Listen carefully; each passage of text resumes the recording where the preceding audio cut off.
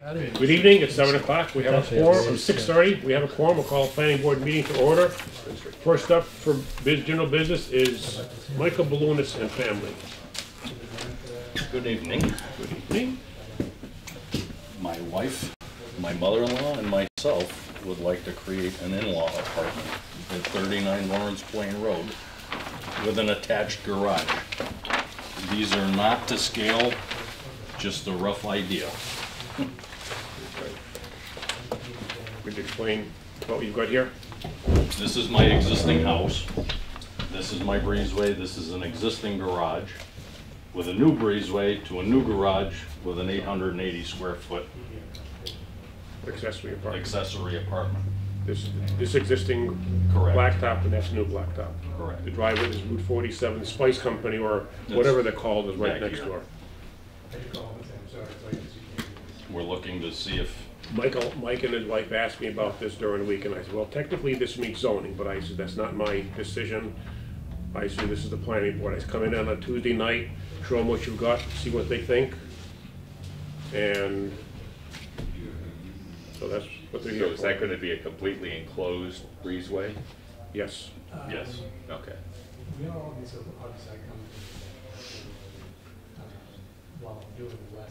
The reason they kind of want the breezeway as opposed to attaching a building is the septic is back here. So this way it gives them an opportunity to have things pumped and stuff, and just to run the hoses through there as opposed to driving all the way around and getting everything else. Yeah, the Board of Health is meeting tonight. That's part of the approval process. Right. You go right down there and check with them and see if that's okay. Yeah. That would be pending our septic's big enough. Yeah. So, But what we're looking for is to see whether you guys would support this or decline it yeah. before we get carried away with formal drawings and engineering and all of that. What's the board's opinion? I'm in favor of it. Well, at some point, we're going to have a bit longer conversation about detached accessory apartments versus attached accessory apartments. I think as long as that's got a foundation and it's weather tight, it probably meets the letter of the law. So, What Bill was saying, we're not encouraging people to add on a wing to their house. It should be, we're thinking inside the house. Well, But people this have is pretty, there's they've been doing this. There's been yeah. quite a few that have been adding wings onto their houses. yeah, I mean, this one is a little bit different. He's putting on, you know, A a sizable big garage, and then the apartments on the back of the garage. Do you He's have, got lots of do you have a toys. garbage disposal in your existing house? Okay. He's got a lot Let's of, say if you got rid of it, that'd equal an extra bedroom. No garbage disposal. so. That's an existing shed in the backyard. So, And it would meet all of the minimum requirements. We had talked that it was 40 feet, I believe. Property line to back of building. yeah. Technically, this is the back of the building, it's actually 40 feet here, that's a side. Well, there's probably 200 feet. Well, I'm just saying, On our yeah. property. Yeah. And there's plenty of room this way. The horse farm is right here. What's it called, what's the name? Well, there's a stretch of Oh, yeah, that's right, there's and some then farm Tim field right here, and then there's the yeah. So I guess you got your answer, pretty much, it's agreed, it meets the letter of the law, and you wouldn't be wasting your time to go forward. Okay, that's what we were looking for. Thank you, Your gentlemen. opinion, Mark? I was deferring to you, since you know the letter sharper than I do. I don't know, we can ask that question. What's that? Would there be a letter that states that we can move forward from you gentlemen, or just go ahead and? Just because it's so preliminary, I mean, it meets the letter of the bylaw. And, you know, the devil's often in the details. What will the details look like? What's the hearing date? We don't have a hearing, there's no application. He's gotta get it drawn up. He's got quite a bit of work to go yet. He just wanted to come in I got you. before he spent any real money on it. See if he's to going down the see, wrong road. Right, You know, that's why we're here. yeah. All right, thank you, Okay. gentlemen. Welcome. Board of Health. the, So I Mark got, Loomis, L-O-U-N-A-S. so the sign lady said, "Well, where's my decision?" And I said that this is for the mobile, conversion to the mobile. She said, "Where's my decision?" And I said, "Well, we haven't reached a decision because your plans were incomplete." "Oh, I thought you decided on 6 things." And we decided on several things. We told her that we needed a rendering of the halo lit sign. What she sent us was this. that's the sign they want to put up. I shared it with Jim, and not with everybody, but Jim said that's not my idea of a halo because you can actually. The way this works, just so you will understand it, kind of draw. Did you bring the Mattress Firm sign? That's this one. This is a good example. I don't have to draw anything. On a backlit sign, this is the building, Yeah, this is the sign. yeah, The light is here, it shoots against the building. This is all solid opaque. right. It shoots against the building and creates a true backlit sign, so the sign is 100% opaque. Right, so at night the sign is dark, but around it is light. Right. This one, they have an opaque facade. The sign is actually illuminated On the sides. around the back of the letters, so that if you use this, this is all like clear something. So it's like you got So the outline. so the light comes out the side, and this is an outline, and this is not, we consider a backlit sign. Okay? Yeah, they're trying to take the side door. Yeah, it's, and if you look at the zoning bylaw, it specifically says, it defines this as a sign that's not acceptable. Okay. Okay? The only reason I saw that, because when I was doing all the amends, I happened to hit the sign bylaw, and they gave that as unacceptable definition of a backlit sign. So, what she said was, this is Carolyn Parker. What she Ladies said is here. was that this is the only sign they have. So they'd like to put it up anyway and not turn it on. No, not, I will not vote for that. No. Other companies can do this. They can do anything. They can certainly have a sign company. Yeah. Well, this one says it is a backlit sign. They're talking about putting LEDs in there. Okay. Which one is that? The Mattress Firm. But it's aluminum, so it's gonna, so as I read it, it's gonna reflect off the back of that opaque sign and then bounce off on the wall. Well, We need to get to that one Yeah. separate. We'll put that one off. That one up. But, yeah.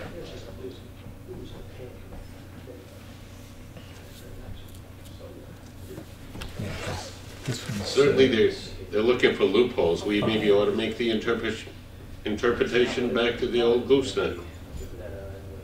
Proximity is not the So the only way that I can see accepting this is not just to say, we'll turn it off, but just to say, don't electrify it. Right. Yes. Well, if they want to do that, put some gooseneck lighting on it, like Joe said, if that's their only option. And it'll be illuminated with gooseneck lighting of some sort. I mean, it could be spotlights and stuff like that too. But. where it's kind of like they're super close. But no free traffic can't take that way. And when did And I guarantee you, if you drove around within a reasonable area, you'd probably find exactly what we're looking for with the mobile sign. Yeah, these guys can drill down 15,000 feet and kick a well off another mile and a half this way. But that's the only sign they can come up with. Yeah. That's I've heard So, that. what she did was send me the entire package with her handwritten notes on it. So I just wanted to go through it before we, so the, I'll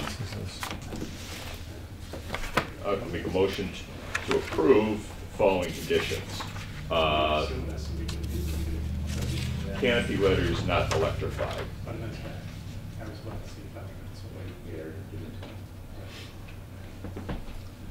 Probably even make the suggestion that of a gooseneck lighting.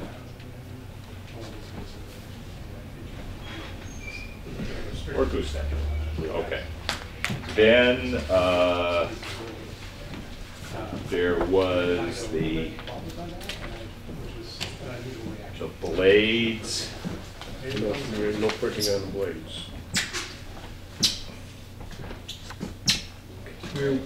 Planning board. Right, Okay. hearing, right? No text. Yes. Which, for, For the, heirloom. Heirloom, yeah. Here for the public meeting. for the hearing on the heirloom collective? Yeah. Okay, that will come up in a bit. And then these, text on blades, and the koalas, no permit required.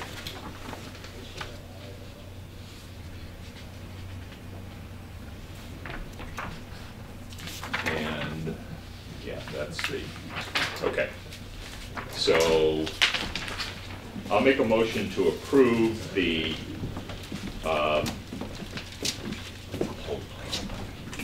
approve mobile signage, with the 20, on the condition the 23-inch canopy letters are not to be electrified. Gooseneck, okay. No printing on the blades, and no permit required for the koalas. Okay. That's the motion. Second. Have a second. Any other discussion? Is that Mark or? There's no, that was Mike. Mike, the second. And there's no text on the koalas either? Those are both I think they were just proposed to have numbers on them. on numbers, okay, right. Which makes sense. Yeah, they just so you could see which pump it is. Right. Yeah. Good. Or no, that's something else, that's the blades.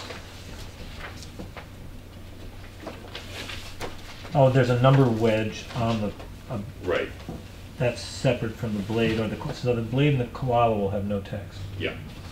They're just the branding color. That's fine. Okay. Okay. Any other discussion?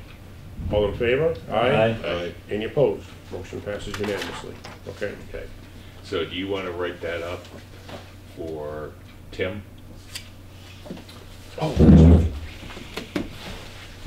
Okay. So they show on the koalas that they can put a poster on there. That's not signage, right?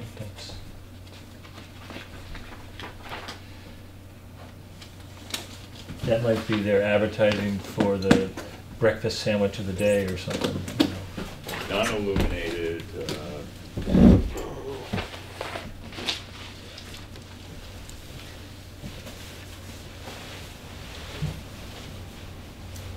Or maybe that's what they're not including, is that poster area. so no, actually on the blade, she did write in no text. Right. So, so that supersedes the, Right. and then, On the next to last page, the koala shows a poster area of 2.0. yeah, so we'll put no text on the koala. Okay.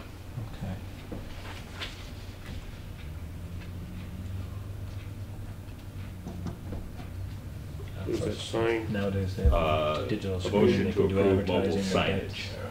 That's not signage.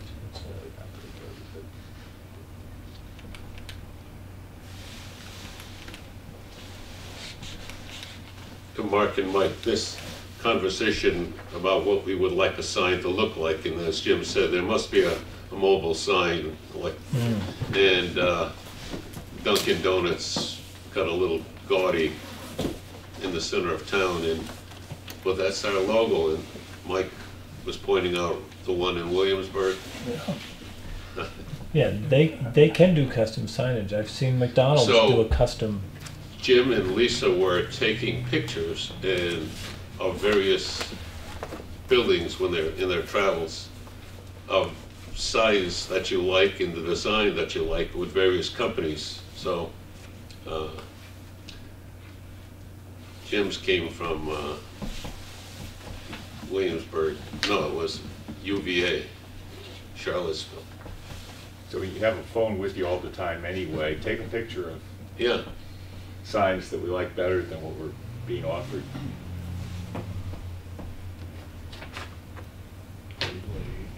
And my line is always, Mark, there was Zayres, Wokol's, Elmies,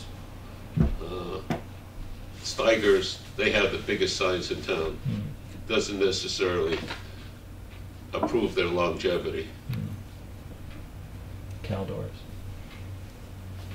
Bradley's. What is it? What is it? You said no permit? No permit. Joe, do you remember well, when no we text. instituted no backlit signs? How far back does that go? And do you remember what precipitated it? Yeah, it was LED blinking lights, and it was a sign that was permitted by the building inspector because he felt that was his interpretation of our bylaws. So we really had to make it specifically very, and it was the one that was where the rental place is, Oh, by Taylor? Taylor Rental, there. And it was a blinking LED light, and Well, it's the hardware store. huh? It was Yeah. the hardware store. The Where hardware store was Rockies- the light, yeah, Rockies, that's right. Rockies did it. Yeah. Okay, And now they're gone. we're good with that. Okay. Then, And so then the mattress firm sign.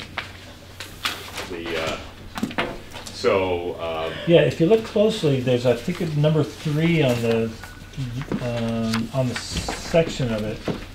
It says it's a 1/8" aluminum sign, so it's a solid sign. So the LEDs behind it are bouncing off of that onto the back wall, so it should be a halo. It says, you're looking at the specs for the channel letters? blackboard siding, okay. Well, you go to That's the- facade. Aluminum letter with returns painted black. What's this number right here that points to the front surface? 5.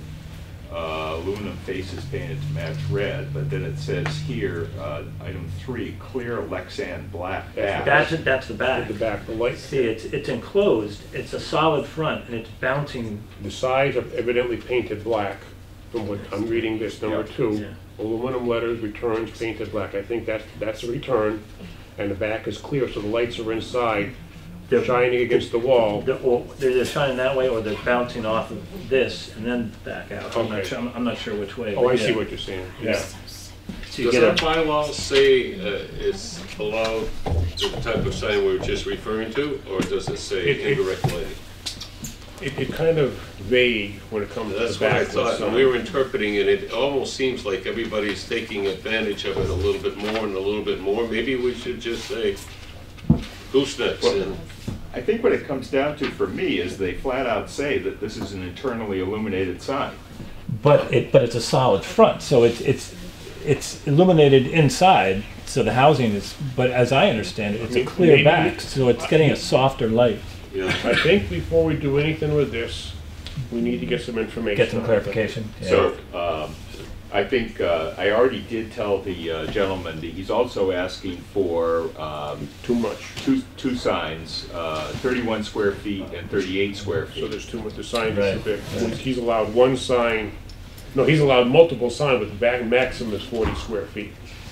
Total. he's, 40 or 64? he's only got one frontage, so it's not like a 64, corner is lot, that, Jim? as he may think it's a corner lot. Jim, isn't it 64 square feet? No, oh, it's just a single building. Manny's building, right? Manny's building. So he's allowed 64, you're right. Okay. Well, no, it's a multiple use building because Oh, the, 'cause Oh, the that's back- right, there's multiple uses in it. the That's where they got that. orange therapy is in there too, and Right. according to the building inspector, the orange therapy has taken all the signage already. So that's something that they're gonna have to That's between the duke out landlord and the. amongst themselves. That's a Yeah. landlord-tenant issue, but, So we need clarification and a picture of one of these. Yeah. Yep. I'll write back to the company. Okay. And there was one other thing. No, I think we just want to see what it looks. Oh, the other thing I said was that the any grandfathering for the sign they had on their space in the main mall stays with that space. Right. It's been, the grandfathering has been used. They moved the Manny sign, which was internally, Yeah. not internally lit, no. Well, it was internally lit down to their new location, Yeah. which is kind of questionable. Okay. Open the public hearing. The Hadley Planning Board. Do you want to open the public, or reopen the public hearing for the? No, I want to do this one first, because I want to mention a few things to Mr. Reedy after this one. The Hadley Planning Board will conduct a public hearing on Tuesday, February 18, 2020, beginning at 6:45 p.m. in room 203 of the Hadley Town Hall.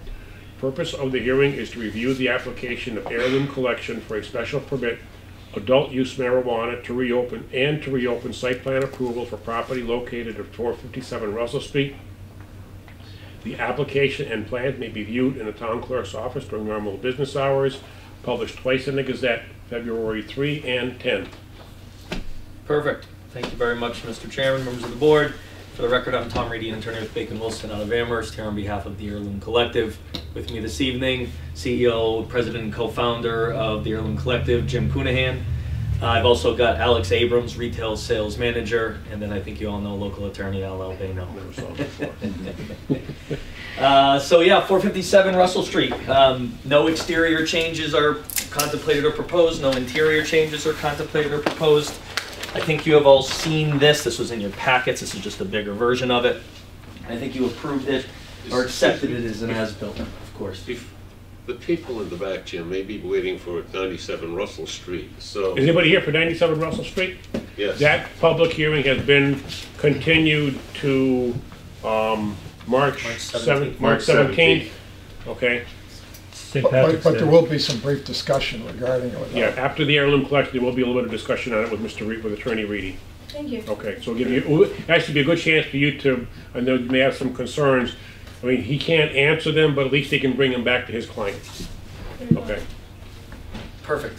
Okay, sorry. Thanks. No, so we think it's a pretty simple proposal. You've got the floor plan that I think you've seen before, and then also the site plan.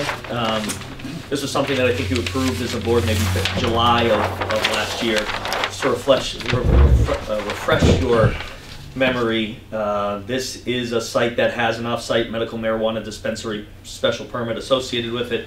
You granted it back in October of 2016.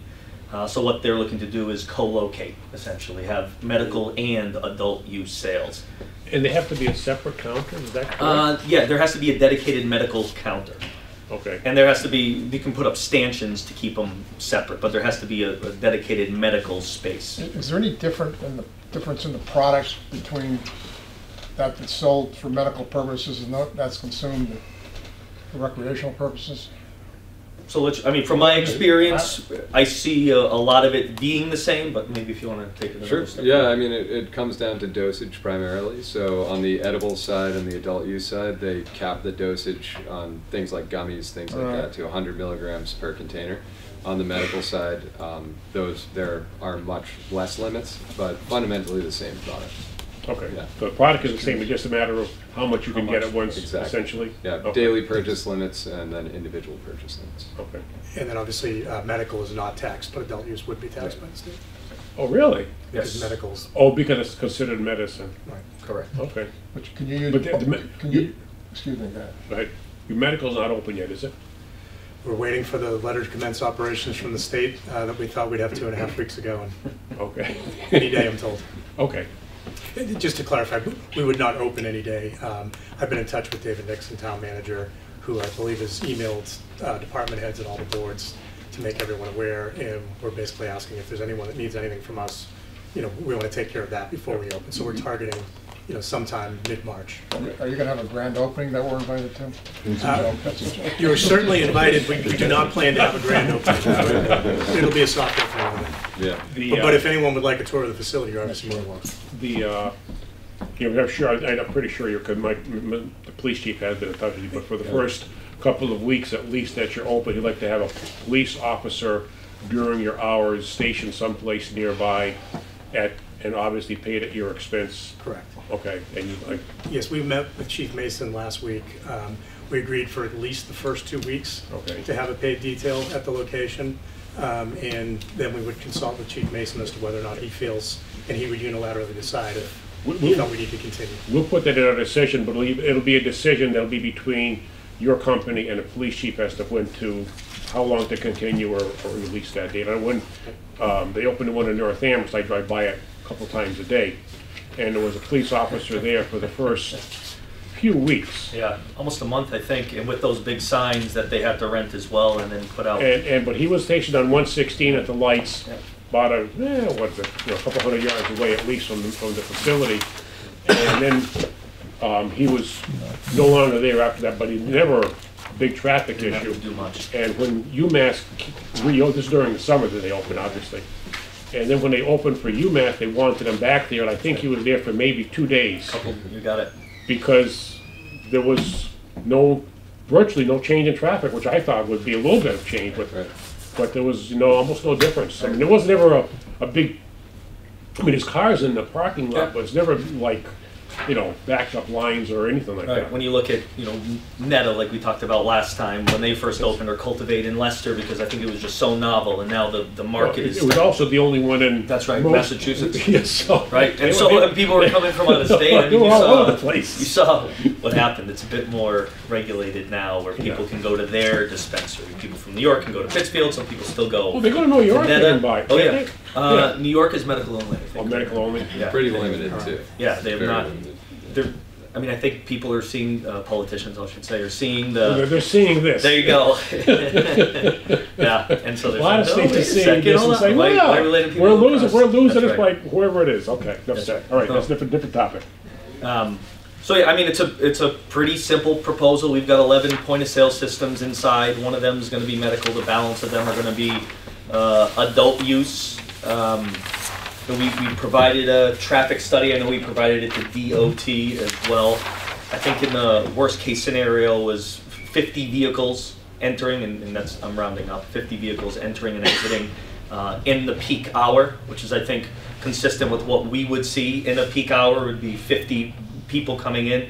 What you have to remember, though, is people are coming in and it's the transaction times, and so they go in and they probably stay there for an average of 10 minutes, from getting out of the car, going inside, looking, showing their ID, looking at the menu, actually ordering. Somebody goes to get the product, they get the product to them, and then they exit and they're back into the vehicle. It's a pretty quick turn, and a lot of the times what they have are menus available online, so folks are able to look prior to actually going and saying, oh, geez, I'm going to have this edible today, or they don't have the flower that I like. And so it's not necessarily pass by. People typically leave to go to get something, get back in their car and go. So we think with 30 parking spaces, 28 of them are non-ADA. We've got 2 ADA right in front. But with those 30 parking spaces, our anticipated volume and the just the average transaction time, we think that 28 is plenty for what we have. Hours of operation? 10 a.m. to 8 p.m., 7 days a week. Do you grow your own, or can you buy it from outside? We grow our own, but you can buy on the wholesale market. Okay. So our cultivation and processing facility is located in Bernston. Okay. So could we go back to the traffic study? When you first came in, you asked for a waiver of the traffic study on the premise that you would be akin to a pharmacy with a drive-through window. And there is a Land use code, there's that big book of traffic that the ITE. provides an estimate for that. Since you haven't opened, we have no way of comparing the estimate against actual. What was the premise for the traffic study? So the one that was provided, it was a mix of ITE data. So as you can imagine, the ITE is Institute of Transportation Engineers. They put out a big book that has just a survey all across America of different land uses, and then they attribute a code to it, and then there's a calculation that they do based upon the square footage of the establishment. And so the way that the traffic engineer did it here was a mixture of the ITE, so there's a marijuana dispensary traffic code, and then also they went and they took some data from NETA and INSA when they first opened, and then extrapolated, which frankly I think is overly conservative, especially given everything we've seen since that time. I think if you looked at, and INSA probably not as much, but NETA was probably on the extreme end because it was the first in the state. And so then what they did was they backed out the proposed number of trips to a weekday AM, which was 39 in, 36 out for a total of 75, and then weekday PM, which was 48 in, 48 out for a total of 96. So that's why, when I was speaking, I was giving a conservative estimate of 50, 50 in and 50 out. And it's based on, I think, some market data as well, what we actually expect to see in the dispensary. And I think that's based upon what other dispensers are seeing, and you can kind of extrapolate that from how much they're paying in host community agreement fees. That 3% you can figure out, and you can figure out the anticipated transaction amount and come up with some good data. So it's still a relatively young industry. Not all states have legalized it, but I think we do have some pretty solid data about what we expect. As the number of stores to sell this stuff expands, does the market expand, or is the market pretty stable? Just curious. Yeah, I guess my short answer would be they're kind of happening simultaneously. So there are new people entering the market kind of at the same time new places are coming online. So in terms of peak demand, I don't think we've seen it. And because it's legal now, people are using it. And as an alternative to other pharmaceutical medications, things like that. So you have people that are migrating into the industry simultaneous to new businesses opening up. But it's a bit of a moving target in terms of knowing how many. I can't imagine that because it's legal, they're suddenly going to try it, and they didn't have a dealer they were getting from before, but maybe I'm wrong. Yeah, and I think, people being able to grow it at home. Yeah. Yeah. Now people can just grow their own, and so you want to talk Yeah, about sure. seed to table, seed to pipe, I suppose. You've got some people that are doing that as well. Okay. Other questions? No other alterations, signs, it's gonna be the same, lighting will be the same in the parking lot. What you see is what you get. Okay. Any other questions from the board? Anybody in the audience on this one? No? Two parts. What was the date of the original site plan approval? Right here. October 4th, 2016. I got them both. Let's see. August 2nd, 2016. Yeah, it's August 2nd. There was a, if you remember, there was a Reconsideration. reconsideration. And then ultimate vote.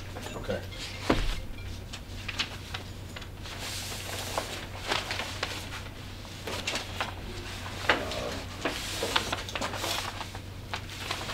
Okay.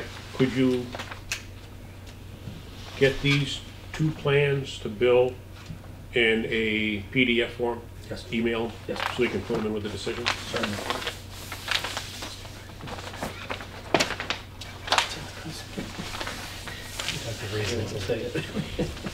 Okay, so I will first do a motion to amend the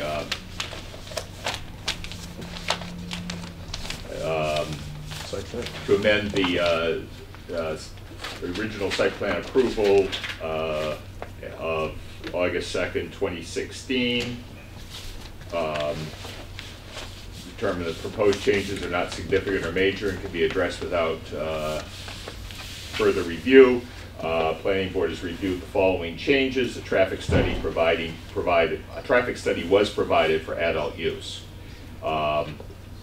And all other conditions of the original site plan approval decision remain in effect. That's the motion? That's the motion. Do we have a second? Second. Motion and a second. Any other discussion? All in favor, aye? Aye. Aye. Any opposed? Motion passes unanimously. Thank you. And then I will make a motion to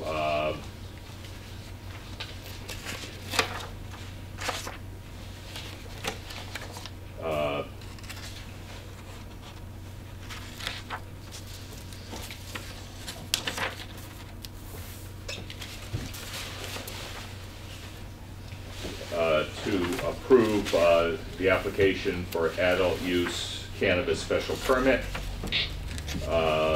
Project is in harmony with the general purpose and intent of the bylaw, not detrimental to the established or future character of the neighborhood. Work will be conducted in accordance with the Probably with the second sheet. second sheet, yeah. Amended 10/27/17. Is that right? There might be a revision at the top right corner. Oh, okay. Ah, here we go, okay.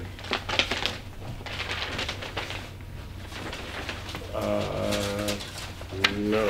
That's the site plan and, So I guess this is just the original one. This is the drawing of the building. oh, the floor plan. Of Yeah, the I floor- think the floor plan has stayed the same. Okay. Okay.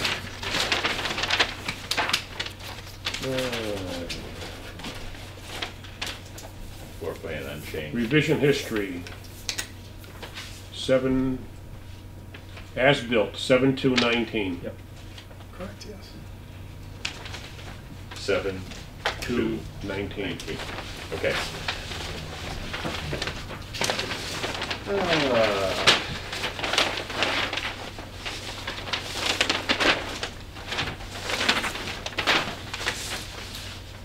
So this approval is for the specific intended use of the premises by the Heirloom Collective for adult cannabis sales.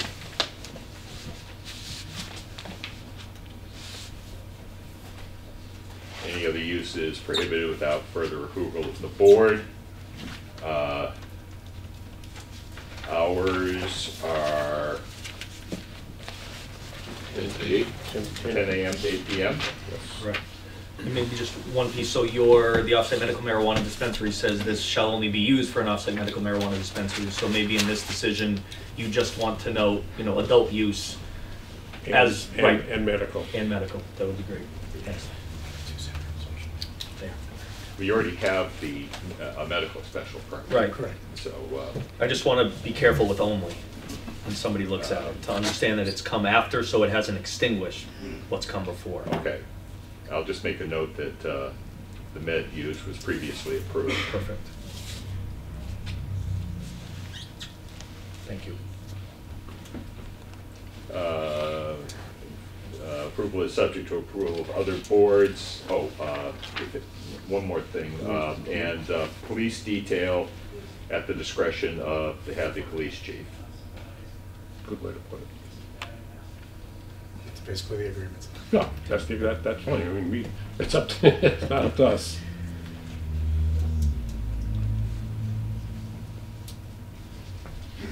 Okay.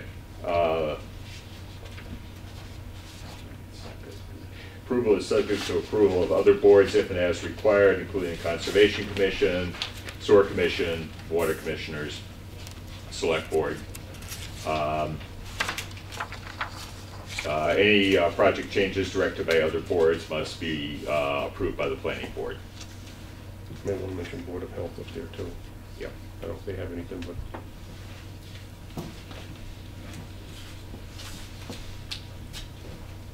We were just discussing that, and there is a question about how much jurisdiction the Board of Health has because the Cannabis Control Commission is. Right. Right. Just change Whatever they have, they have. It's Yeah. just, we're just saying that if they have something or if they don't. Okay. That's the motion. Do we have a second? Not second. Any other discussion? All in favor? Aye. Aye. Any opposed? Motion passes unanimously. Thank you very much. You want the old medical or just the new one, Bill? Just the new one, I think. Okay. I'll do up the amendment, but I have to, yeah, I better take the well. Okay, all right, Because we're amending one. all right, that's fine. Thank you, good luck. Thank you, gentlemen, we Thank you appreciate very it. much. Do you anticipate full opening in the middle of March? Or Just medical. Oh, just medical. Still a This is a ways out? extended state process. I would say as early as June and as late as September for adult use. We will obviously notify the town manager well in advance of opening. And again, anyone that wants to tour the facility and has an interest in seeing it, more than welcome to come by. Okay. Thank you. I think that's just normal bureaucratic process, or is it the way that some towns are really trying to gouge you for additional? It hasn't been the towns, it's been the state in their response times. After each step in the licensing process, you have to have an inspection done. Scheduling those inspections is taken on average 3 to 4 months. That's to schedule it, and then usually they're 6 weeks out from the day they schedule it. So we've waited as long as 6 months just to get an inspection scheduled. And then sometimes they'll come out and say, we want an extra camera added, which obviously we will do. They have to schedule another inspection to come back and look at the camera once it's installed. Oh, boy. So it's taken a long time. With that said, in the last several weeks, we've seen a significant drop in the amount of time it's taking them to schedule inspections. And it's yet to be seen whether that's... How many inspections are pending in this state? I mean, that's a good question. Hundreds. Hundreds? Hundreds. And the gentleman who runs inspections for the Cannabis Control Commission left his position about a month ago. And the rumor, and it's just a rumor, is that they don't intend to replace him, they intend to manage it by committee. Oh, great. It's even better. Yeah. Committees are always a good thing. Yeah. A lot At of least agreement you knew there. what to expect with one guy. Yeah. Right. Well, thank you again, gentlemen, we appreciate it. Yeah, Thank you. so much. Okay. Thanks, great to meet you. Thanks so much. All right. We will reopen the public hearing on the 97 Russell Street, the Hadley Garage. We do have a request from the applicant, which we will get to, but we're going to give people a chance to talk about this one first. And it says, Dear Planning Board, please accept this email as a formal request for a continuation of the hearing currently scheduled for the evening of 2/18/20 for the property at 97 Russell Street on behalf of Building and Grounds LLC to March 17, 2020. The applicant is going to appear at the March 10th Hadley Conservation Commission hearing and would like to begin, if not complete that process prior to appearing in front of the Planning Board. Should you have any questions, please do not hesitate to contact me. Yours truly, Tom Reedy. That's this gentleman sitting right here in case you didn't know. Here I am. And a couple of comments that about this site. We did get a letter from the Board of Selectmen that I will read, and they were at the to the Planning Board. Dear Planning Board, please accept this letter as a clarification of the jurisdictional responsibilities of the Planning Board and the Select Board when it involves parking on public ways. It was recently reported in the media that the members of the Planning Board are debating whether to restrict on-street parking in connection to a commercial site plan for the Essalon Cafe. The Select Board acknowledges and supports the Planning Board's powers and duties in matters involving zoning and in particular on-site parking requirements as outlined in Section 5.4 and elsewhere in the zoning bylaws of the Code of the Town of Hadley. The Select Board is the governing body when it comes to parking and parking on public ways as per the provisions of Chapter 218 of the General Bylaws of the Town of Hadley, as well as Mass General Laws, Chapter 84 at Sequoia. What is that supposed to be for? At SEC. Oh, at SEC, okay. And following. And, okay. Please coordinate with the Select Board before requiring any restrictions on public ways for any applicant for a site plan. Thank you for your attention. If you have any questions, please feel free to contact me, Christian Stanley, Chair of the Select Board. The Planning Board never questioned that the Select Board has authority to grant parking or not on a public way. So, anyways. Why did he write that then? We won't go there. It was as reported in the media. Yes. So, Which media? presumably the Gazette, because I think that's the only one that reported on it. Couple of things. Regarding the parking on the public way, I'll give Mr. Reedy a copy of each of these. These are the two original decisions of Essalon Cafe. The reason there's two is they came in to see us for parking and site plan approval on the original S-Salon. And we said no parking in the 50-foot front right-of-way. They came back to us a few months later and I guess realized they needed additional parking, and we gave them the right to park in the 50-foot right-of-way along Route 9. So you'll see two different plans, and that's really the big delineation between the two. Okay. Both of those plans show the outdoor patio, which is the same as the outdoor patio today, and all parking contained on site. There is no parking off site, and they clearly do not show any parking, because even the West Street parking area is shown there, at least part of it. So that's what we're trying to do. The Essalon Cafe needs to have their parking on site, and they can share parking with the Hadley garage. We'll leave that alone until the next hearing is continued. Sure. Okay. Shortly after our last public hearing, Mr. Zagradnik and I went to a UMass basketball game, and it was pouring that night. After we got out of the game, we went to the Hadley site to see what the site looked like. And there's 3 curb cuts, and it was raining. It was pouring. I mean, how much, I don't know. We probably got an inch of rain that night. The ground was pretty frozen, so the water was not getting saturated, was not soaking in. It was basically whoever goes on the property. Hit it, Tom, hit it! And there were 3 channels basically running through each of the curb cuts into Route 9. In one of the curb cuts, there's a catch basin. The other 2 have no catch basin, and water was puddling along Route 9. When the cars drove by, it was splashing onto, I mean, it wasn't like the water was this deep, but it was when the cars drove through, the water was splashing onto the side of the road and not onto the property. And I tried taking a movie, I tried taking a picture with my thing, but with my phone, but it was so dark I couldn't get anything that would show anything. So, enough said about that. I did email Jeff Squire a couple days later, and I only sent it to Jeff, and I explained just what I said, that this is not good. I didn't tell him we were going to do anything. I didn't say he had to do anything. I just gave him a piece of information. I also said that the parking lot about halfway west of the building was pretty dark, and you really couldn't see anything. So that needs to be addressed as well. And that's it. So we can't give them permission to drain onto Route 9, but we do have the authority, if the state wants us, to do something about the drainage on the property. So with that said, if your applicant could get a letter from the state, if they would want to continue draining onto Route 9, we need a letter from the state that says that they'll allow unrestricted drainage from this property onto Route 9.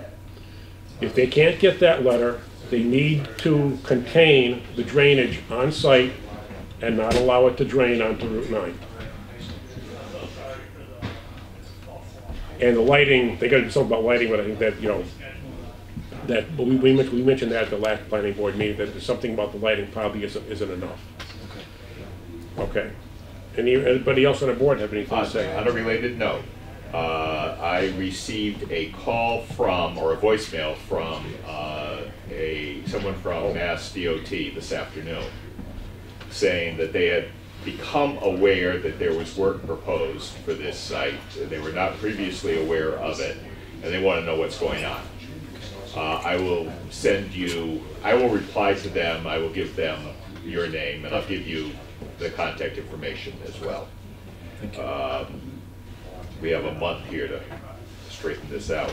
It had been previously, in previous discussions, Berkshire Design was proceeding on the basis that when Route 9 was reconstructed, 2 or 3 curb cuts were reconstructed. So I guess the assumption was that that was an approval of those as curb cuts. But it is something that Mass DOT is asking for input.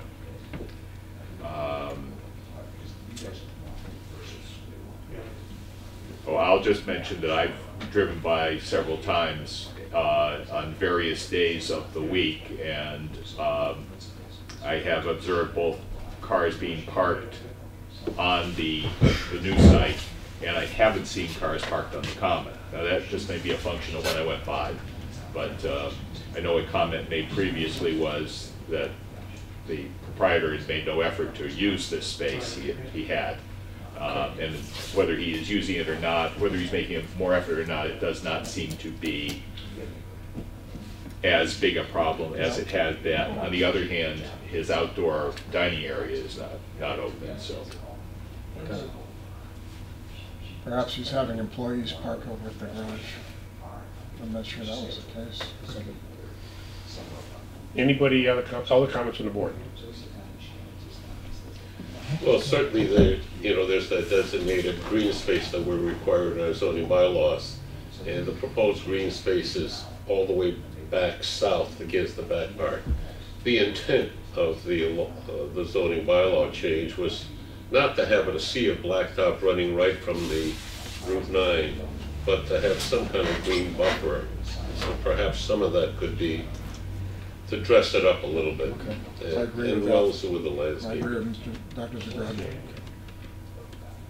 Oh, and the other thing maybe is it's worth saying, since our so people will understand why it's being continued.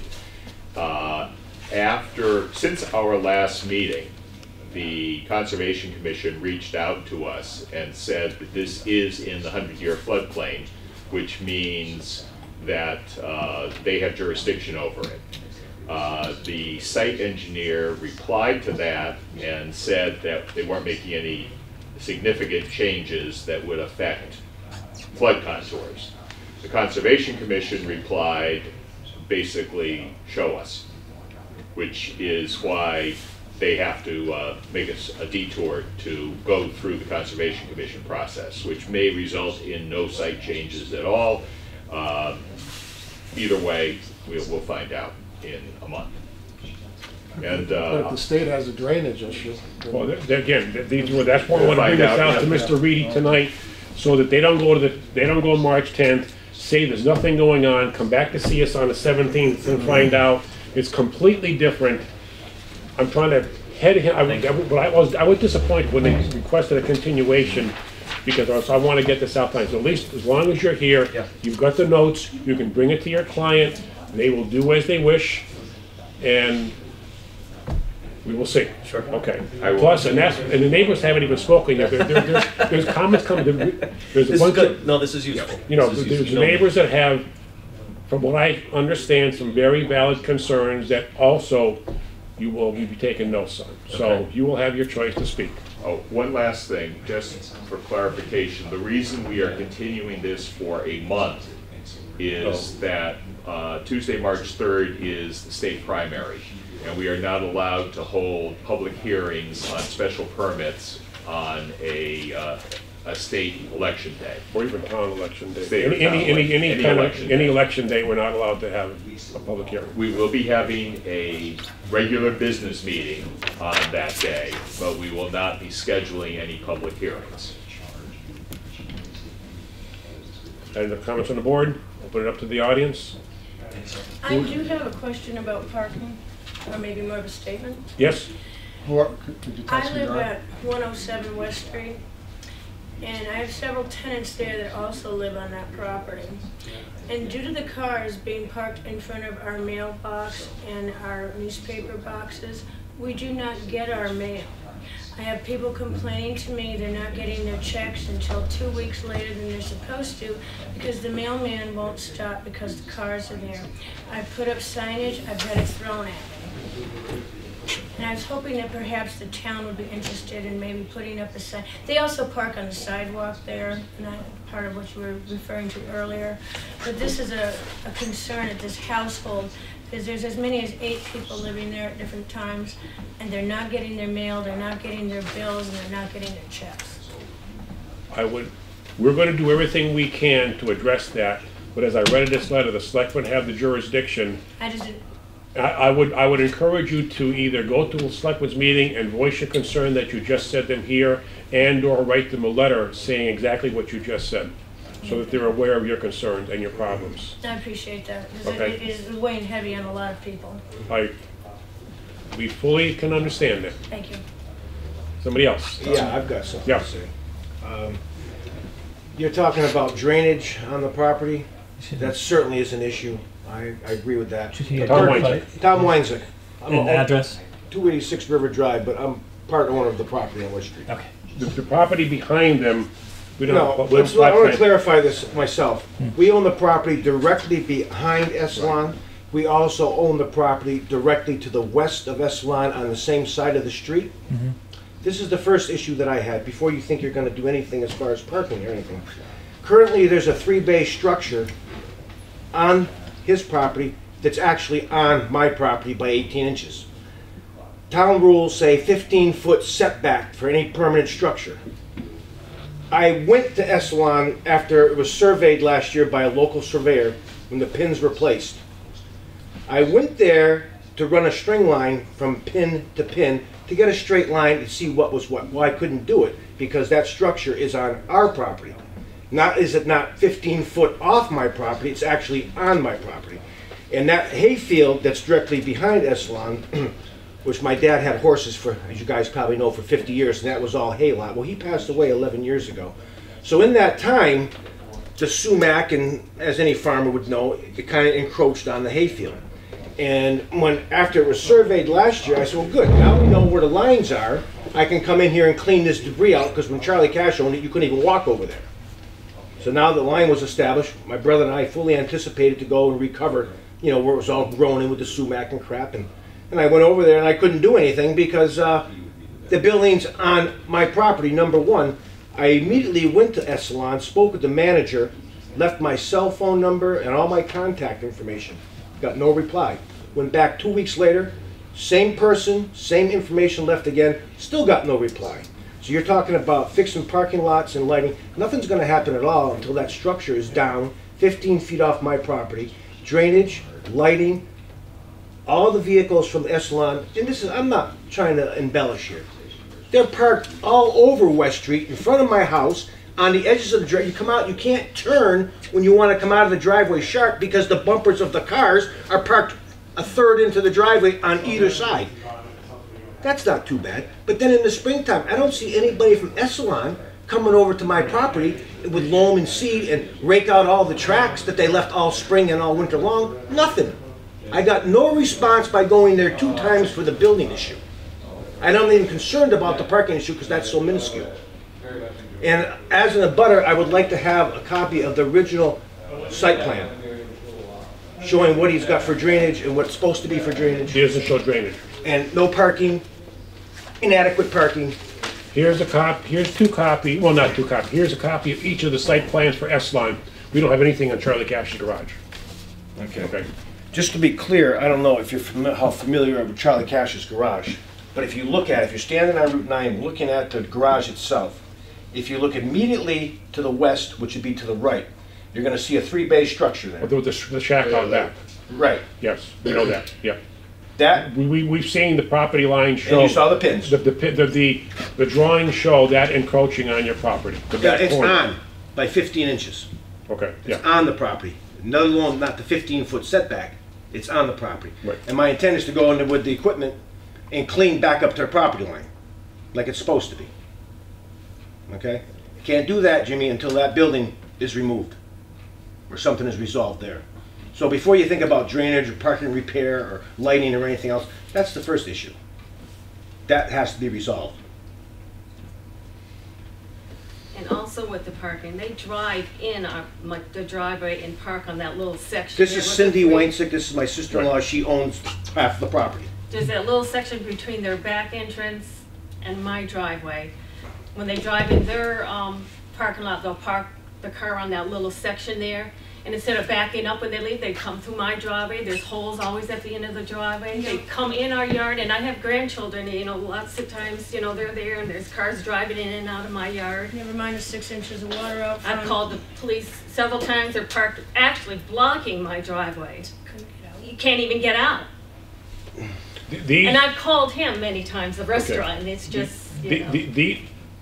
these are points that I said, mentioned to the other lady, bring these up to the Board of Selectmen as well, okay? Because they're the ones that are, we will do everything we can to get the parking addressed. But we also want to make sure that they are aware of the neighbors' concerns on the property and parking and the issues that are being raised.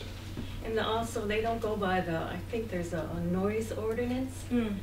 There are landscapers come well before 6:30. That's only a small part of it. It is a small part It of is, it. but here's the big part of it. Yeah. Go there in July. Yes. When they're roasting coffee. You guys don't have a clue because you don't live there. Jimmy, you can't believe it. You have to literally close all your windows in your house. The stench is unbelievable. When you're driving by on Route 9, oh, that kind of smells nice because you're there for 10 or 15 seconds and it's gone. Try it for 24/7. Yeah. You open your door, that's all you smell. Because I have asthma and I couldn't breathe to live there. Okay. That is important information for us to know, because we can address part of that during site plan approval. Like a filtering system. Yeah, but up until now, we never knew there was a big issue with it, because nobody's ever told us. Mm-hmm. So, let us know, because we can address, they're in front of us, and they're showing the roasting facility in the garage, and we can address the odors that come out of there. I have gone to their establishment and asked them, I said, I know you had to put in filters, perhaps they need to be changed, because I'm getting to the point I can't breathe, and if I go off my property, I'm fine.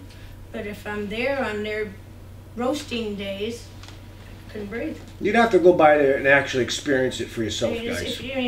Well, like you said, you drive by there, and it's a 10-second odor. Right. But if you stay there, if you live there, it's a whole other game. And the people that own the establishment, they don't even acknowledge it because they're inside, and then they go home and they never get to witness it. Right. Understand. I mean, Rails roast coffee where they are, but there's no homes near them. No, they're also in the industrial zone.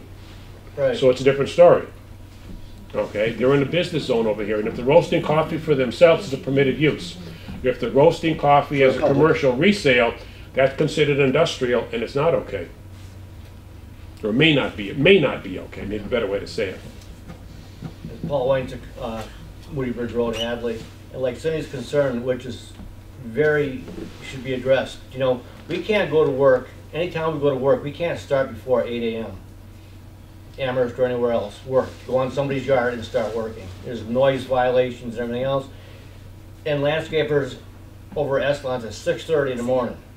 You know, people are trying to sleep. Excuse me, when never mind the 1 and 3 o'clock dumping of the bottles or whatever it is. I mean, why is that going on between 1 and 3 a.m.? It's ridiculous. Oh, the trash pickups? I don't know what it is. It's on the roasting days. It's on the roasting days, and you hear that 2 or 3 times between 1 and 3 a.m. Yeah, but the outside use, maintenance and everything else, you know, where it's going to affect the neighborhood people. It should be, if it's at 8 o'clock, does Hadley have a standing bylaw? It was 7. I was asking all the landscapers at the post office, we can't start until 7. Yeah, they'd be out there 6:30, landscapers themselves are telling them, my sister-in-law can't start till 7. He knows better. Carl should know better. Of course. Well, in the gist of it, guys, that's our concern. You know, and like I said, the parking is definitively an issue. There's going to be an issue with drainage because it discharges so much water. Those are valid concerns. And, Real valid concerns. And like I said, I'm planning on, because our business right now, obviously, we're in the excavating business, and we're relatively slow now. So during the slow time, we do repairs and maintenance. That's considered maintenance on my list. And now that I've got property lines established, when I've got time like this, I'm going to move a dozer down there, and I'm clearing that sumac and stuff out on my property line. And you know, that's perfectly legal. That's your property. Right, exactly. So be aware of that building, you know. You guys might want to address that. We have nothing, we have no jurisdiction, but before you go get too active, you might want to just check with the Conservation Commission, because it is the 100-year flood. So we can't speak for them. Like I said, there's no trees, guys. It's all it is some sumac. Again, just check it. We don't want to say you can or can't. That's just that's a property issue between landowners. It still is. There's almost 4 acres of hay there now. It's agricultural then. That's right. It's agricultural. Well, usually, again, just check. Don't we you know, that's not our jurisdiction. Yes. Mr. Reedy is obviously taking notes and he's gonna bring it back. Usually when there's a boundary or a jurisdictional dispute, and sometimes there is a concern, would you rather have arborvitae or something plaque that A green put screen would be there, or acceptable, nothing something. there, or just kind of let your knowledge flow into Mr. Reedy's pen? Well, the thing is, Joe, is that back there should be some, after it's cleaned like it's supposed to be, there should be a green and a buffer. You know, 5 feet of grass and then a row of arbs and maybe 4 or 5 feet of grass beyond it. And setting the trees 6 feet off the property line so as they mature, they don't exceed the property line. Set them in on his property 6 feet, so as they grow, I can continue to have my hay field on the southerly side of his property without discharging any water into my hay field. If I can make an editorial comment, you sitting there with your hair like that with the glasses, I see Joe Weinsick, your father, like you wouldn't believe. Well, he would have been a little bit louder. Boy, he would have been. I'm trying. He's holding I'm back. trying. I'm holding back. He'd be more boisterous, I agree, but just looking there with the way he's sitting there with his mannerisms, I can see I Joe. felt the same thing. That is a big compliment. Yeah. Thank you, guys. Okay, anybody else on this? We've got your comments, and as far as the parking on your lawns, I really, really encourage you to write a letter and go to see the Board of Selectmen and make it known, because, we're trying to do what we can, and we'll do everything we can to make sure they stay on their property. If you write a letter, it asks to be on the agenda. They will put you on a future agenda, but they also have set aside a 15-minute public comment period at every meeting. And you can go and raise the issues. They won't have a conversation with you, but if you want to just get it out, and it'll also go out on the Hadley Public Access TV. So if you want to just raise everyone's awareness, feel free to go to the public comment section of the select board meeting tomorrow night. Excellent. There's certainly another comment to Mr. Reedy. It was certainly brought to our attention, and I'm sure your legal mind is at work too, the fact that they told us that we can only address the 97 Russell Street or the Ambala Garage site when it's presented to us. But we do have the concern about echelon parking too. In the spirit of cooperation, it can be worked out. So it's not a deal breaker, but there has to be a spirit of cooperation. So there are issues that have been going in the background that exactly weren't given the issues feeling of compromise. Given the issues that were just brought up about drainage, I would seem that parking is the least of the problem at this point. Well, we can't really discuss it, We'll so see, we'll talk about it in 2 weeks. One last comment. The select board, having posted signs out there, have encouraged the police or directed the police to start ticketing. So it has been said several times that we have limited police coverage. They're on patrol, but if you have a problem, especially with your driveway being blocked, feel free to call and ask for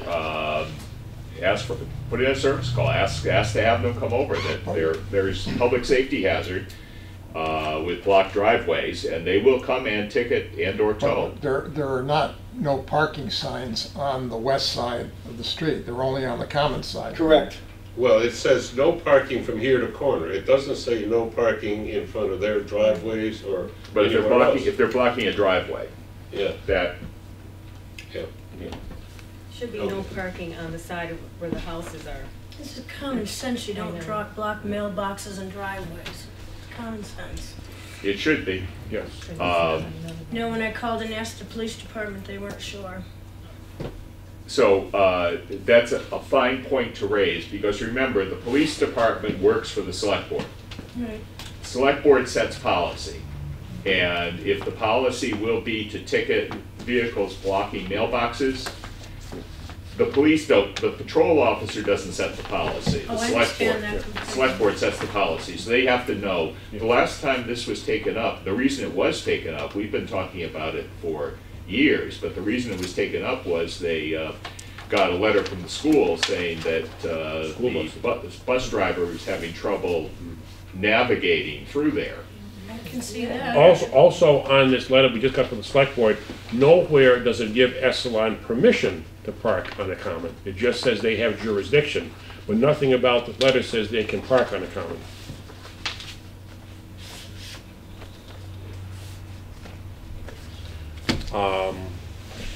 Oh yeah, the continuation. Motion to continue to 3/17 for the. So moved. Second. All in favor? Aye. Any opposed? Motion passes unanimous. Thank you very much. Good. So, come back on the 17th, come back on March 17th. Thank you for your time, gentlemen, appreciate Thank it. you. Thank you for your input.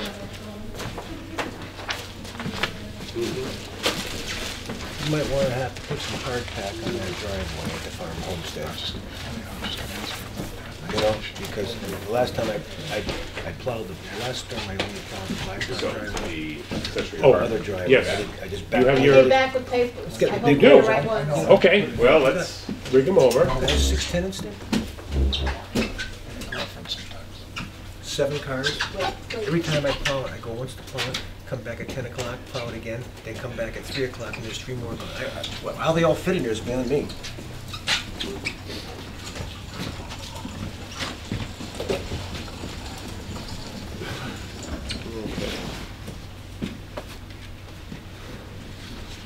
I didn't know what you wanted, lubricants and. Okay. There's your property. I have this. You want 2 of those? We need, actually, we need 7 of each copy.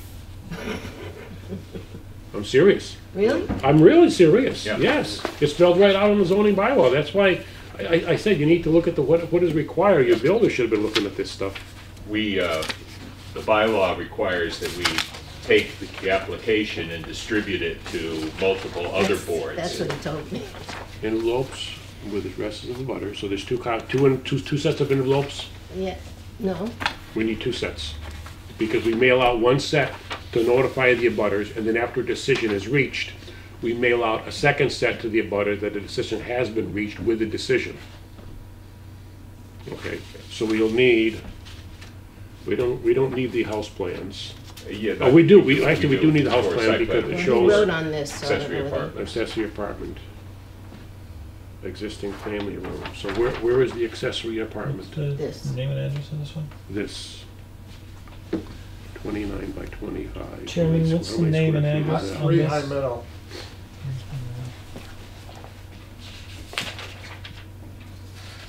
Do you want to keep, oh, you got that right. 725 square feet, okay, that's fine, that's good. Is that the building plan?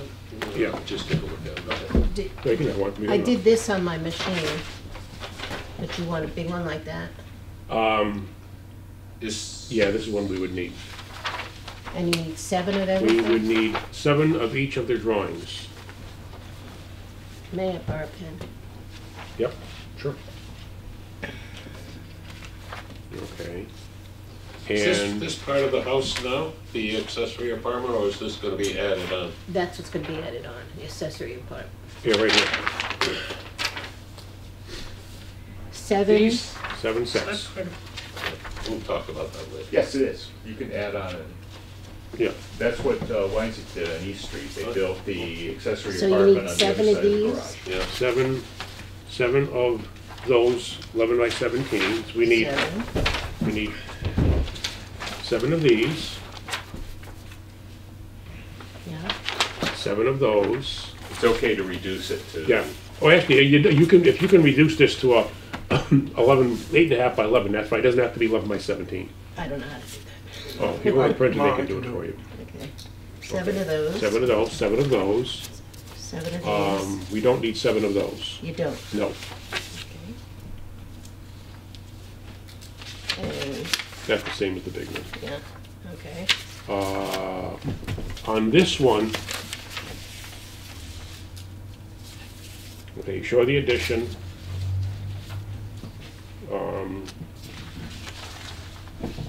You need to show where your parking is going to be. You can just draw in with a pencil where the parking, you need to have, like, I think it's 3 parking or 4 parking spaces.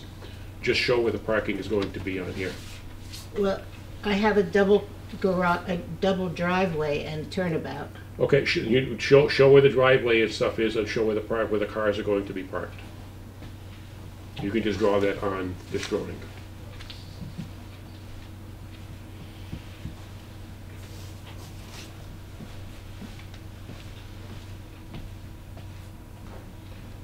You have to go to the Board of Health as well. Yeah, we're gonna get to that. And you need something from the Board of Health that says your septic system can handle this.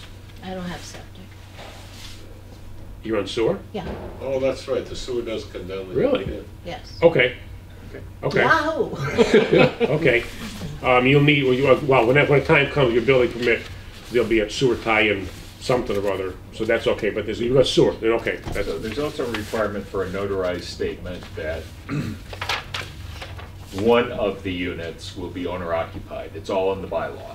Yes. Did he put that on the bottom, section 26 bylaws? Yes. Yeah. Accessory Go to section 26 and it tells you what you need to do. And one of the items under section 26 is that you need a notarized statement saying that the owner will live in one of the 2 units.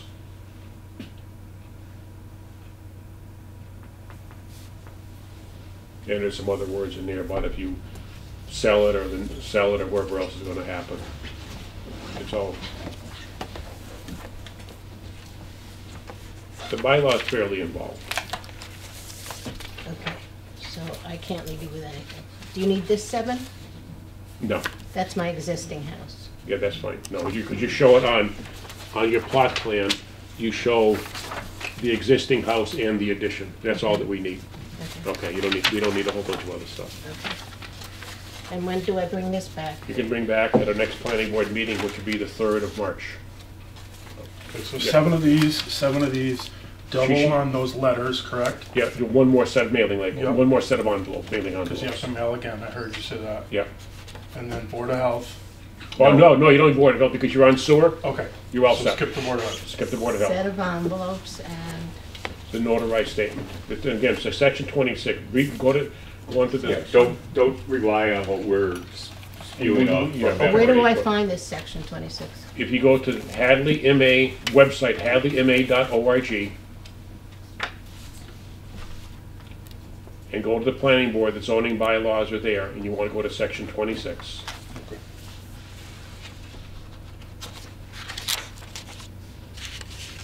And if you can't find it or have any questions, give me a call. I'll email you section 26. It will look like that. So you're not taking any of Yeah, that's how it goes. Can I ask you one last question? Sure. There's not going to be any more cars. We have a garage for 2 cars, and there's a turnaround, but we're not adding any more I cars. can't drive anymore. The bylaw still requires You to show, just to show. show Okay. parking. Okay, just So you want to show show. the driveway with the turnaround? Well, Yeah. just show where it could park. Okay. And just show where it could be put. If you don't want to put it in right now, you don't have to, but just show where you could put 1 or 2 extra parking spaces. Okay. I mean, it looks like your property is more than big enough. Yes. Okay, so you can just call this future if needed, or something like that. Okay, So but we're not requiring you to put it in, just show where it could be put in. Okay. I Is have that if it was 4 like a neighbors, rental is that property or right? something like that? I don't know what you have for, I went by this list. these are all your abutters? Well, they're on 1, the 2, to show, it says those are your 4, any abutter within 300 feet of your property needs to be notified. So that looks like this is a 300-foot printout. Right. So that means we're not just talking about people who touch you, but people who touch them within 300 feet. Yes, in other words, around, where's your map? Your plot map? The radius of 300 feet around the Right, site. Yeah. so if someone this has is your 100 property. foot, then another, Anybody who touches you within 300 feet around this property. don't say touches you. A abutters Any- and any- abutters to abutters within Any property 300 owner. feet. Any Within property that. owner within 300 feet around this property needs to be notified, Which means everyone. which on means this everybody on this list. So it's not just those four, so It's we actually going need to double be- copies of all those people. Correct. 1, 2, 3, 4, 5, 6, 7, 8, 9, 10, 11, 12, 13. It looks like you have 15 abutters, or So you're gonna 16. get 30 envelopes Yes, Yes. yes. with stamped. Yep. No, we don't need stamps. Oh. That'll be part of the filing. The filing fee, we'll put the stamps on it. There will be a filing fee of $325. Oh, Okay. Can't just build a cabin in the woods. The street is High Meadow, not Hawks Meadow, In right? fact, high meadow, yes. let me, So Mark, from the source point of view, it was originally intended to protect the Mount Warner well. yeah, It here's an was- application, fill out that and application. All those areas there, So when you come back, Except my you'll street. you'll have the Up to where you information, that live. also gives you a little bit of extra on it. down Now, across Rocky if Hill I come Road. May 3rd or Down 4th, High Meadow. March March 3rd, And then- March March 3rd, 3rd. March 3rd. how long after that will I be able to do anything? What you, if you come here on March 3rd, Yeah, we will schedule a public hearing on April 7th, because the election is on the 14th. Yeah. We'll schedule a public hearing on the 7th. And 20 days or 21 days after the decision is rendered to the town clerk downstairs, which typically takes, what, about a couple of Week weeks? or so, couple of weeks. Couple of weeks. Then you can go to the building inspector and get your building permit and go full steam ahead on building. So you probably are looking at mid-May. To get a building permit. okay. Thank you for letting me come back. Oh, yeah, no problem. I didn't have it anyway. Thank you for your help. Okay. And the ground should be dried out by then, so you can get the excavator in there. Okay, thank you. Thank you.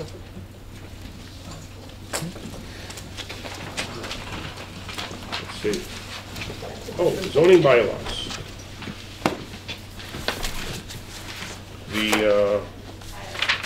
Let's take up the Hadley Trust Fund first. That seems to be the easiest one. I incorporated any comments we had. I put everything in with the values that we had for dollars. Most of the place was 5 or 10,000. The only thing I'm going to see Jessica on is what is the new chapter. This will be in the Hadley general bylaws. Okay. Then I can give this to, this will be ready to go into the warrant.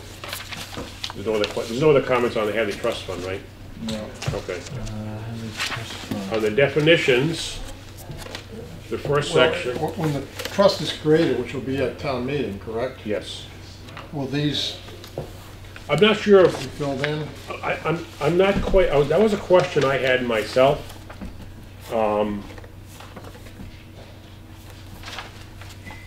On this one, do we need to leave the spaces in there? For the original trustees, 3 members shall serve for a term of 2 years, and 2 shall serve for a term of 1 year. I don't think you want to leave blanks, because that means every time you put somebody new, it's going to have to be amended. Yeah, no, just Take the blanks take out. the blanks out. Okay. That will just be a statement that that's how it's going to be set up. All right, that's fine.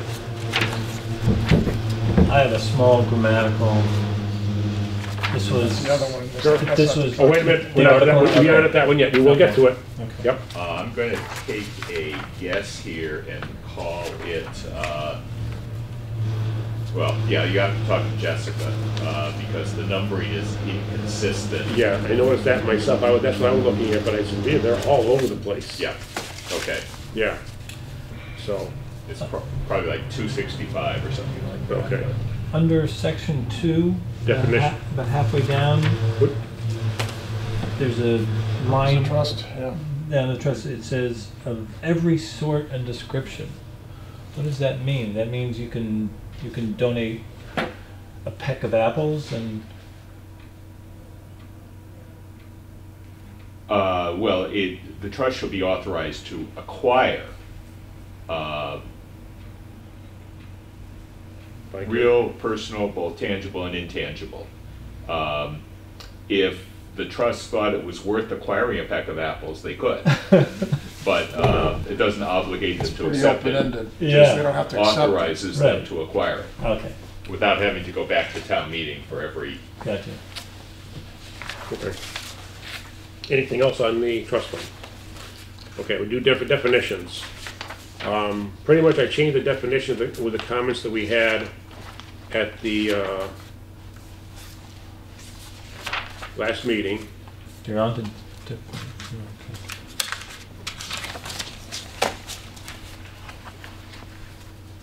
And when I printed out when I printed out my copy, all the comments came out. I said, how do I get rid of these stupid comments? It took me a while to figure out how to do it because of the way he put it together, but I finally got it. So the copies you got did not have any comments on it. They were all cleared out. But the first section was all where the definitions will be removed. Because when I went through it, I found out not every section will have every definition removed. For whatever reason, it won't go there. And it was just a matter of systematically going through every section. And I found back on section 30, is it section 30? No, section 29. No, wait, well, where am I?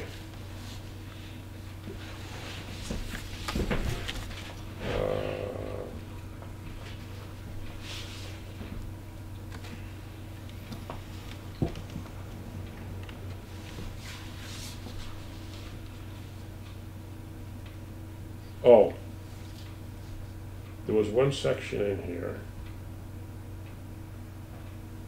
Was it 30? No.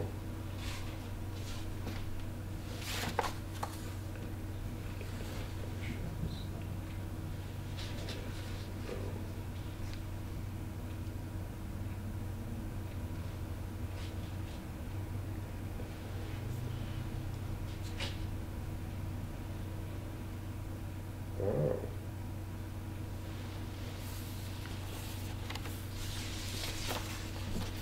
Okay, that was under this one.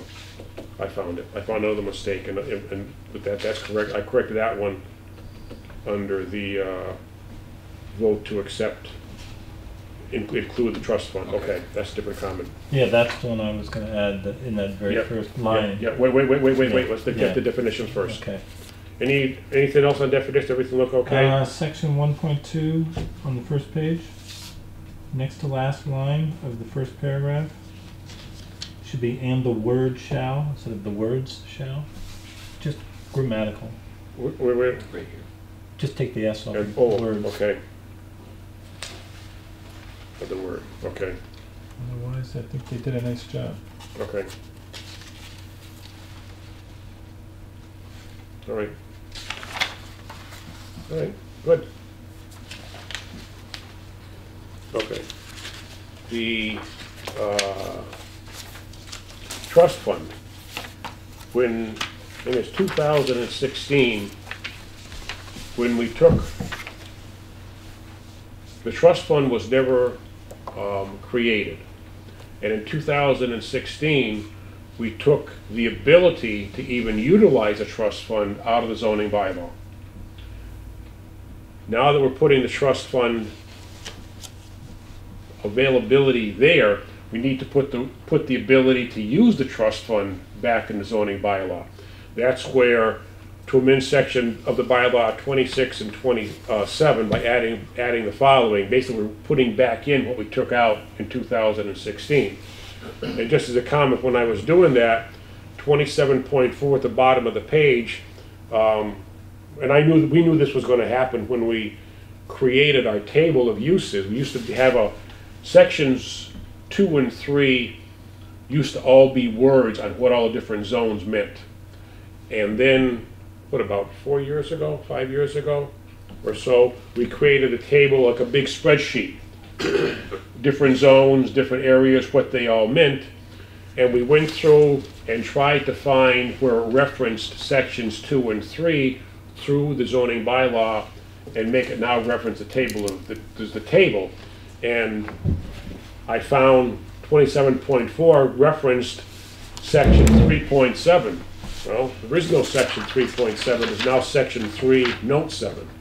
And it's talking about senior housing. within there. So that's just a minor, that's just a housekeeping note on number 27-4. Okay. I know, Mike, and you have some comments on this. So I'll let. I just wanted to add, it says to vote amend. Oh, Should be to vote to amend. That was mine. Yep. 25.4.4, just submit appraisal, shouldn't it be certified appraisers? By certified appraisers, I mean, you can go out and get anybody to appraise anything, but you want to have a certified appraiser, I believe. And you might want to get more than one, because don't you usually get 3 and you take the average? It depends. If it's an APR has the certified appraiser, but APR only has people that are on a list that are certified. Yeah, but banks, if somebody's going to give us... Well, banks only have a list that are certified now too, so. You know, appraisals, but I think appraisals by definition, no, not anyone can do an appraisal. We have, could we say appraisals acceptable in form to the planning board? Yeah, acceptable appraisals. Yeah. So We should say acceptable in form, because acceptable appraisals might mean that we're putting a dollar amount on it. We just want acceptable in form. Should we add appraisals into the definitions? Yeah, right. Appraisals. That would cover it satisfactory throughout. to the planning board. Yeah.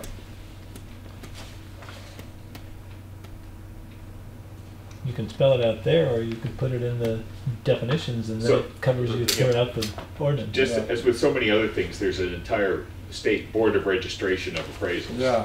So appraisal has its own definition in the statutes.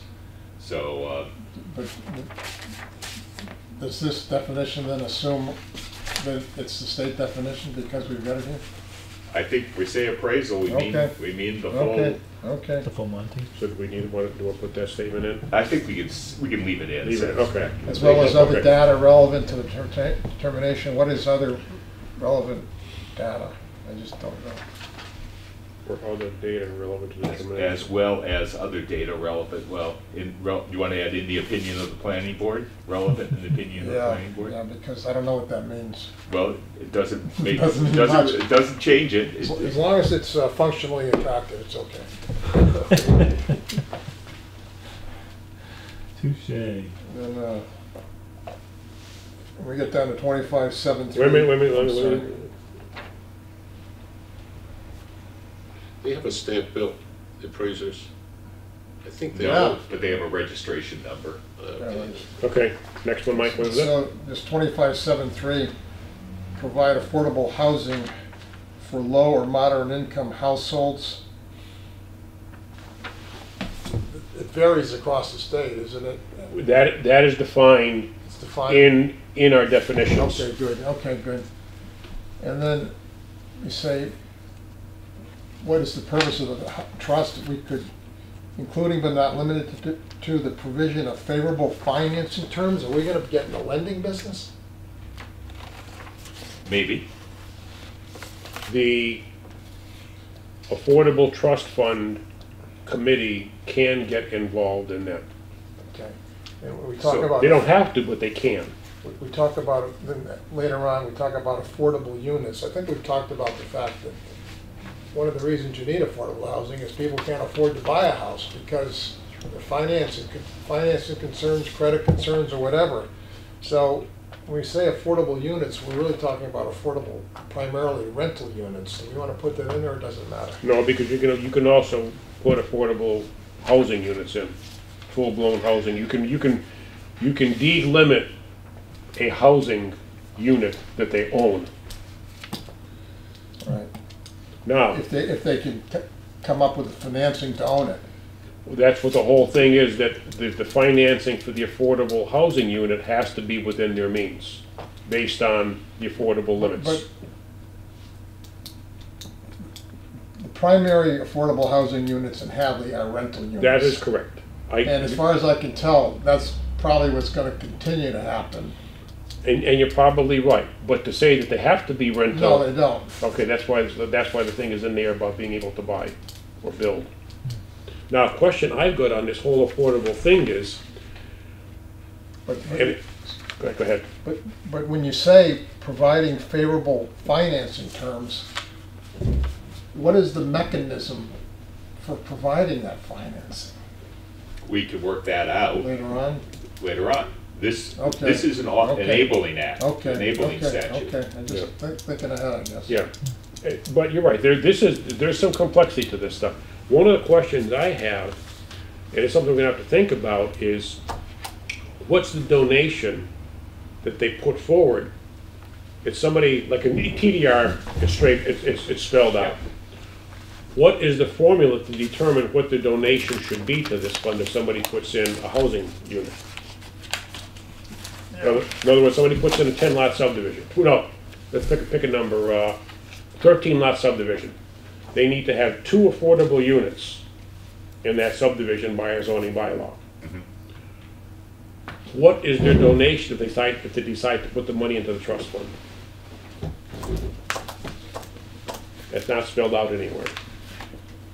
We need to think about that and get that. There's gonna be a lot of questions at the town meeting about the mechanisms here. Yeah.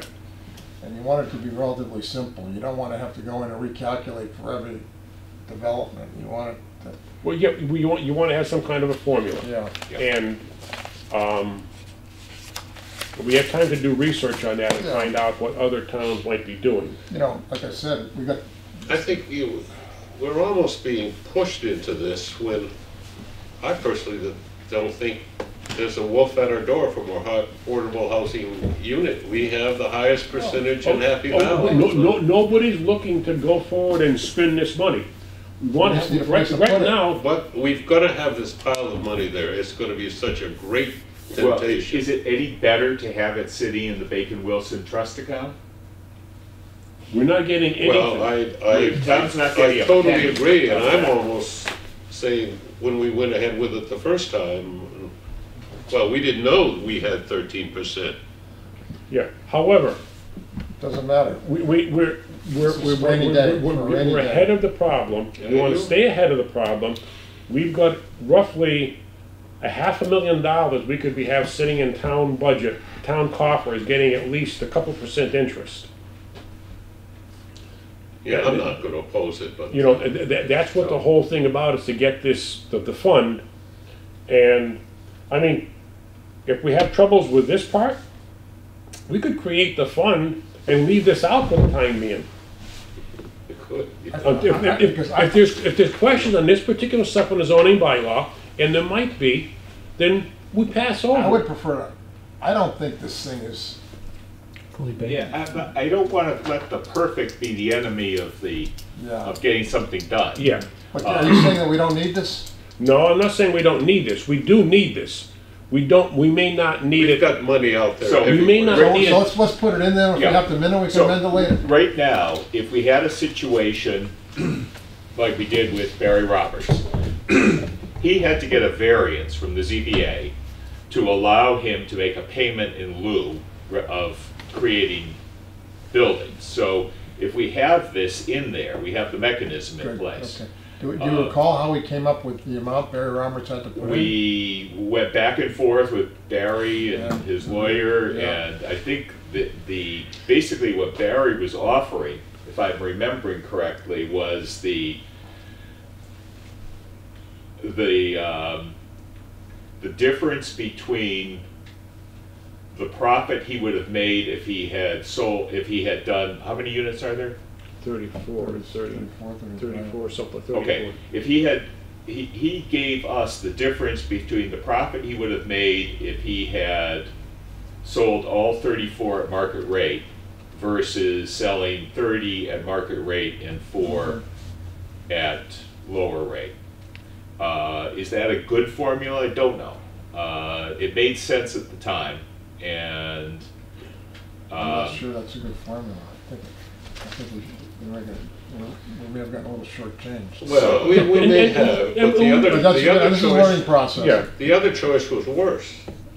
We Yeah. couldn't get the fund to manage the 4 houses. No, exactly. Yeah. That was the nightmare. No, I'm not saying that we should have been in the business of managing. I'm saying maybe we could have gotten a little more. I don't know. We had, anyways. But, you know, there's a significant piece of money there, Sure. plus what's in the, of course, at least the CPA fund is getting interest. Yeah. But this one is, there's a bunch of money there. And I'd like to bring it into our town budget, not budget, that's not the right word, town coffers, to at least let the town get the interest on it. Okay. So, Did you have any other comment on it, Mike? No. Okay. So I'll make these changes and get them to I guess David Nixon to put into the warrant. yeah. And, what's his name? Chris Okafor says he does not have an as-built plan for Macon's Lane. Yes. I saw him last week. It's more complicated than that. Okay. He has the same plan that Randy gave us. He says it's not good enough. Oh, okay. What's it knocking? Doesn't He have the wants detail. a PE stamp on it. Randy's surveyor stamp is on it, but he wants a PE on it. What he is saying is that and I'm not sure whether this is a reflection of just he came from a community that may have done things differently, or he may have his prior community may have done things right and we didn't realize we weren't doing it right. I don't think we had when Marlo Warner was the DPW director, I don't think we had a single subdivision.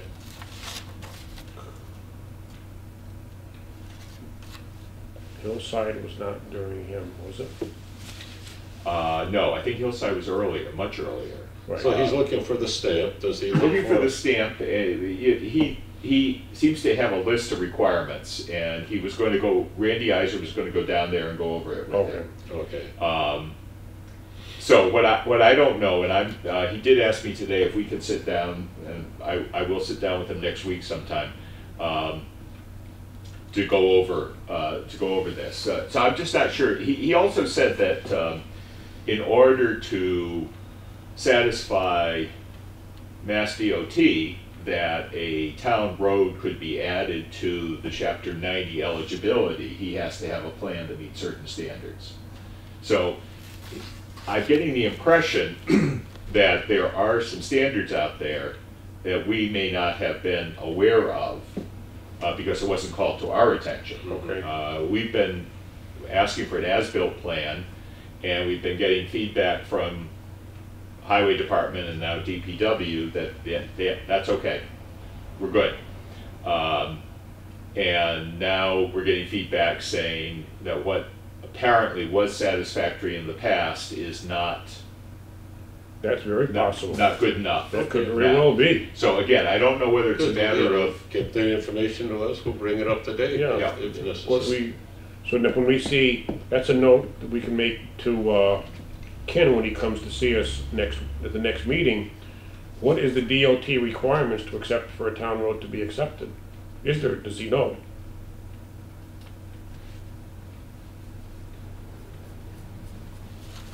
Actually, give me your contact that you're gonna talk to tomorrow at the DOT, I'll give him a call. Okay. I mean, that would be better, go to the horse's mouth. He may not know because he's right away. But he may be able to. know who to call. Who to call, yes, that's good enough to me. Who do I contact? I mean, I drive by there probably twice a week on my delivery route, I could even stop in and talk to them for that matter. Although they probably wouldn't listen to me, need an appointment.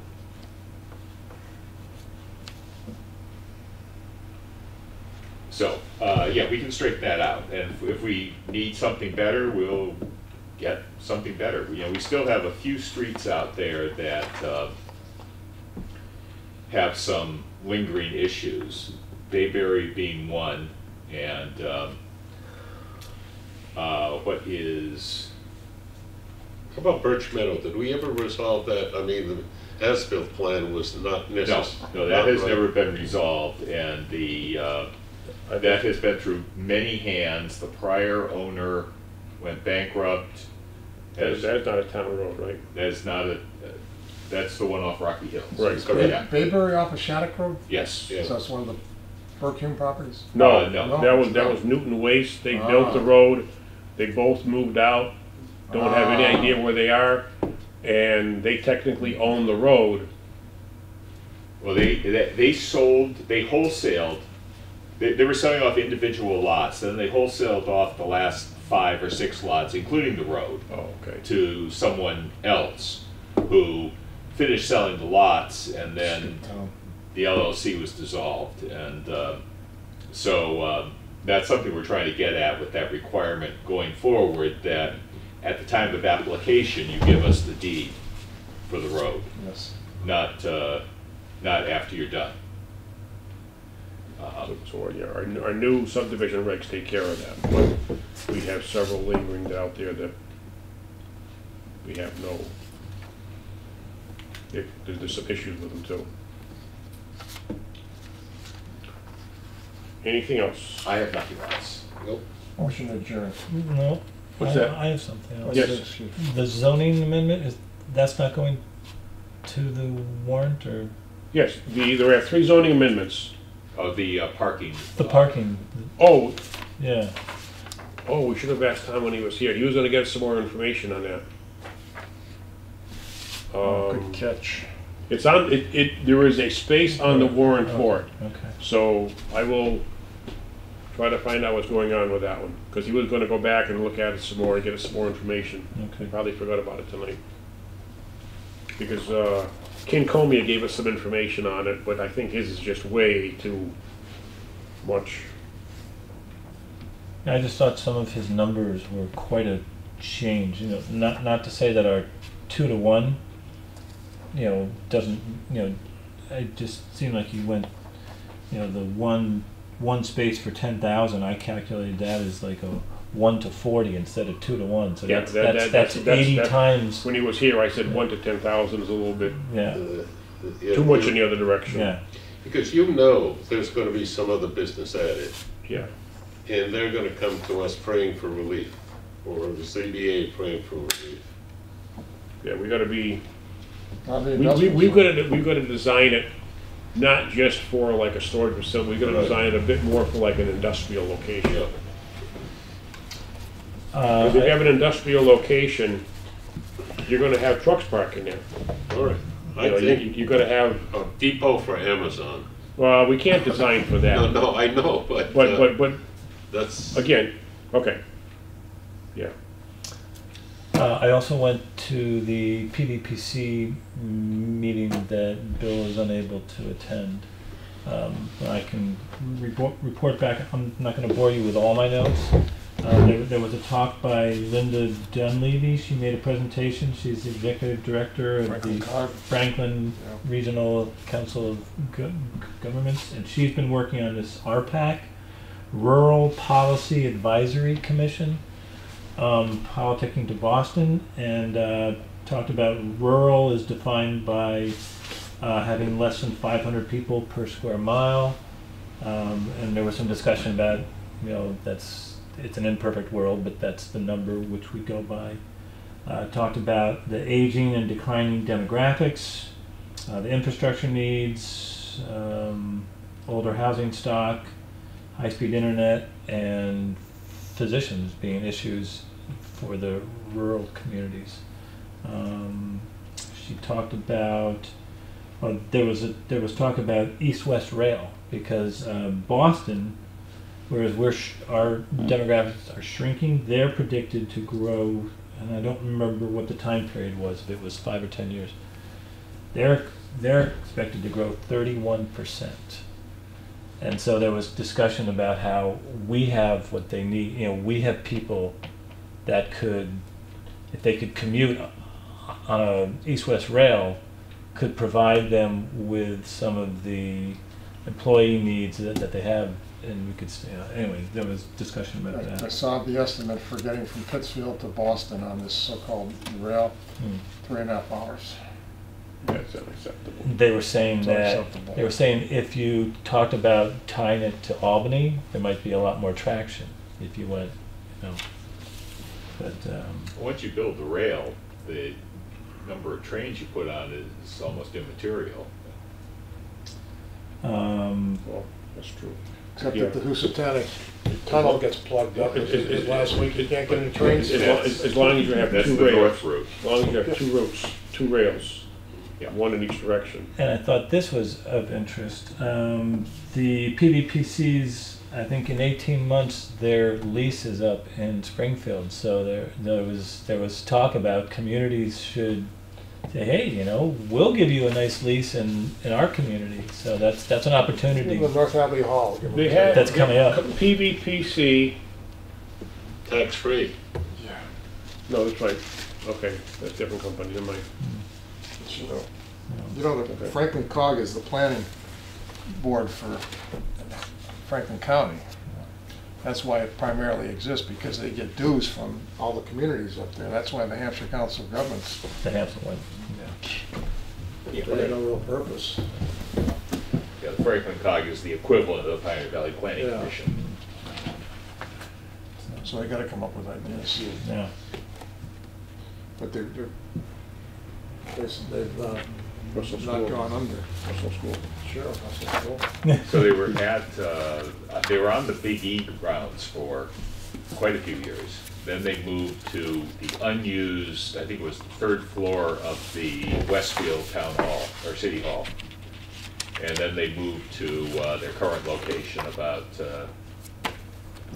probably 10, 15 years ago. How many employees do they have? Where is it? It It's on is Congress Street. Commerce Street. In Springfield.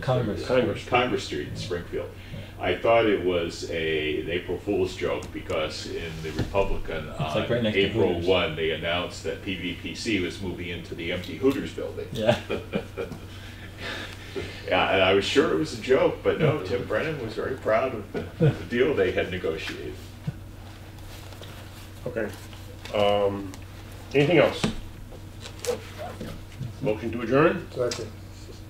All in favor? Aye. Meeting history, thank you, and thank you, John.